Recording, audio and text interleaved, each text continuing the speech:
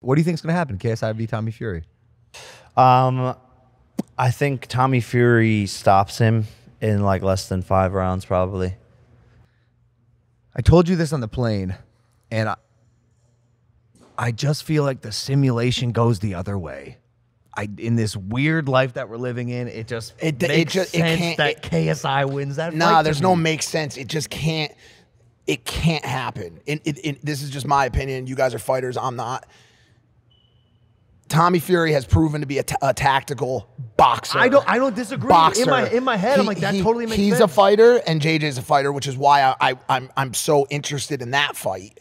But in my eyes, and I'm just gonna say it how it is. He goes into that the same way Jake goes into it, fully capable of beating a fighter, but may get outboxed because of a little bit of a lack of experience or a little bit of need for more time to garner that tactical boxing skill, which Jake will, which he will. The logical part of my brain agrees with everything of that. Yeah. But in this weird simulation we're living in, I just feel like KSI is going to get that dog in him. But if he does that, and we as a community do not, by way of boycott or whatever, force him to fight Jake, like, bro, like that has to, if he beats Tommy Fury, bro, that fight has to fucking happen. And by the way, like, everybody makes so much money and it's so good for the community. And I know Jake, I know Jake will sign any fucking contract. Like, he'll sign any line. So like, if he beats Tommy Fury, like, that fight has to happen, dude. Like, at least if he wants to, as you said,